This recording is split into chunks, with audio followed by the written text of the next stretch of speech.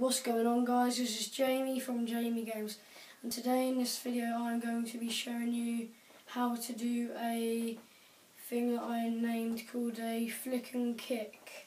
Okay, what you have to do is, so you need to put like the ball here, but like together, so like here, by the bone here and here, like not at the front, so there, and then like you should practice doing this first.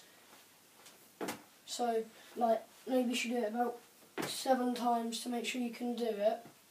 And then practice, like, kicking it at the wall and stuff, like getting it straight and stuff like this. And then when you've done all that in one, this is how it will turn out, like.